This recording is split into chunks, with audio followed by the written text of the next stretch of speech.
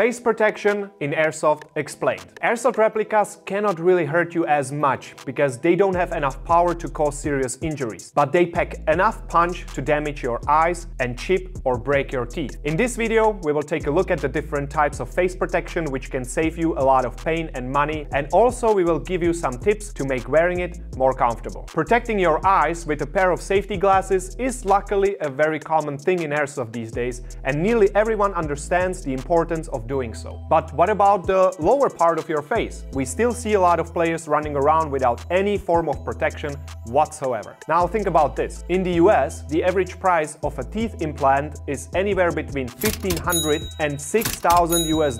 Now that's a steep price to pay for not wearing a face mask. But as anyone who ever wore a face mask knows, these things can get pretty uncomfortable. What can you do about it? And what are some of the best practices we came across after more than a decade of playing Airsoft? Let's dive right into it. The first and most common type of face protection is a standard mesh mask. These are manufactured by adding straps to a face-shaped metal mesh. Especially full mesh masks are bulky and not really tactical at all. On the other hand though, they offer great protection, are very affordable and proven to work well. You can get a mask for $15, which is why they are always recommended, especially for beginners. With a mesh mask, you can use all sorts of eye protection, be it glasses or goggles. You can also use these with helmets, but be aware, a combined setup with a helmet, goggles and mesh mask can get quite bulky, uncomfortable, and it will likely lead to fogging issues because all of this traps heat and moisture under your glass. Speaking about fogging, you should check out the Novridge anti-fog unit, which can solve this once and for all. Another way to improve comfort is to connect the mesh mask directly to your helmet. It gets rid of the mask strap and makes the setup less flimsy. Another solution Chris found throughout the years is to cut the straps of the mesh mask itself and then zip tying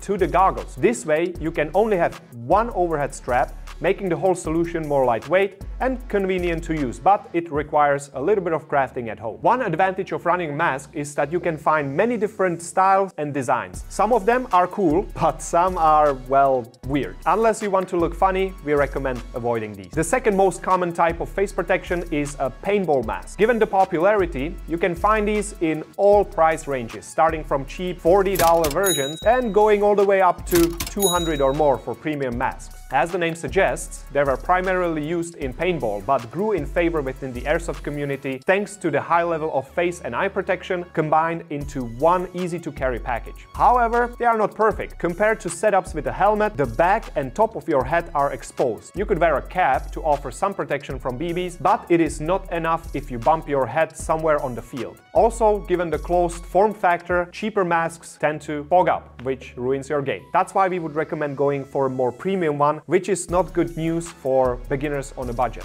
If you want to pick one of these up though, the dye masks are one of the best on the market and very good at handling the fogging issue as well. If you care about the military looks though, there are now very cool balaclava mesh masks getting increasingly popular. It combines the standard mesh mask, you know, with a standard balaclava. It's becoming more popular solution for people simply because it loses the annoying strap that is associated with mesh mask, and the thin fabric provides at least a little bit of protection on the rest of your face. However, because this solution is still fairly niche, getting one of these can be a bit more pricey, retailing around $30 to $80. Besides a bit higher price, this solution has another drawback. For example, it is pretty much fixed as you have little to no adjustment on the balaclava. This means that if it doesn't fit your face, you are left with a wobbly piece of a mesh that is not sitting with your mouth and nose well. The second most significant problem is the balaclava itself. It tends to trap heat and as a result, fog up your glasses. On the other hand, these balaclavas just look tactical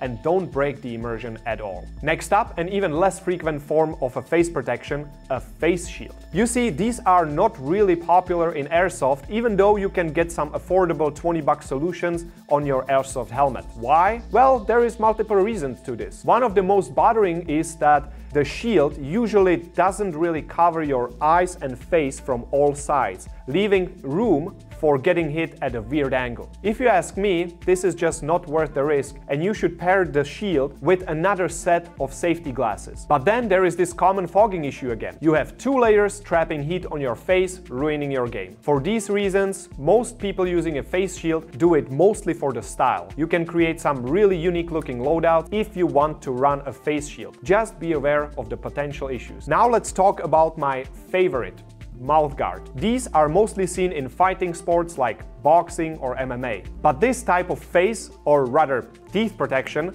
is getting more and more popular with airsofters who don't really mind getting hit on the face but still fear about losing their teeth due to an unlucky shot. As I like to say, skin heals, but teeth, they do not. The greatest thing about these is that they don't really limit you in any way. You can easily breathe, aim your rifle, they don't trap any heat leading to extensive fogging issue, and they are really cheap as well. Also, these are easily custom fitted with warm water, so they tend to be quite comfortable. The only problem, besides not really protecting your face, is that it is a little bit harder to talk, but still okay, I would say. Let me know down in the comments if you can easily understand what I'm saying and if this would bother you or not. At this point, let's talk about some common misconceptions about mouth guard. First things first, you only need one of these to cover your upper teeth, as the lower part is always covered by your lip, offering them some protection. Besides that, yes, these are safe to use for your teeth. I have been using them for years and I would probably never play without them again. It saved me already many times. But in all fairness, I would not recommend this mouth guard to a beginner simply because the lack of an actual face protection.